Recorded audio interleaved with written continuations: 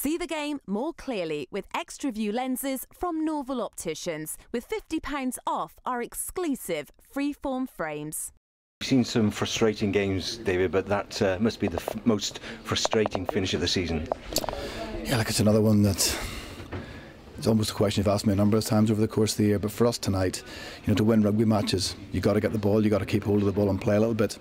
We showed some glimpses in that first half of the threat that we had, and then we just couldn't get the ball. We just spent the whole time defending, and the only reason we gave ourselves a chance to win the game was unbelievable defence, unbelievable courage, work rate, all those usual adjectives. And we defended and kept a very dangerous Newcastle team, and then to get the game going into the last 10 seconds with our scrum, or just get the ball in, get the ball out, we win the game, and once again we failed to do that. It was frustrating that we failed to do that. We couldn't quite see why Gloucester should be accused of spinning a scrummage when the situation they were in.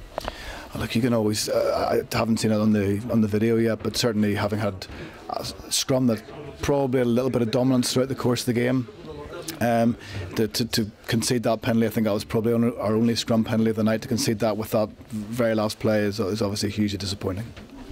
Gloucester had worked very hard, constructed a good game plan to get themselves back at even Stevens at half time. You had to be very proud of the way they'd done that and built a game for themselves. As I said, the huge positive is the amount of tackles we made. I'm not sure what the possession stats were, but heavily in favour of Newcastle. The 2 or 3 chances we took, we made a couple of breaks, as I said.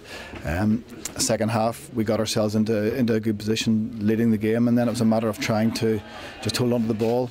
Felt we were a bit unlucky with the yellow card. Lloyd Evans trying to compete in the air, but I guess that was just on the back of what had been a pretty heavy penalty count against us.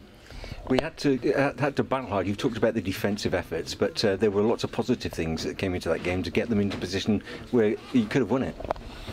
Not only could we have, we should have. There's no question we should have won the game, but again, we had some opportunities in the second half to try and create a little bit more pressure, give ourselves a few more scoring opportunities, and whether that was not winning the line out, dropping the ball, just simple mistakes that, in this competition against teams and games that tight, you just can't make. More chops and changes maybe than you wanted to make through injuries that cropped up during the game? Yeah, that's probably the disappointing bit. It's hard to know at the minute, but 2 or 3 pretty serious injuries. I think Willie Hines, Henry Purdy, but I'm trying to think of a couple of others, but we certainly picked up some pretty heavy knocks tonight for the first time in a long time. Yeah, and that's got to be as a disappointing aspect as losing the game, because the thing is that the team had come through some adversity, yellow card, and battled to the last stages of the game to look like what should have been a win.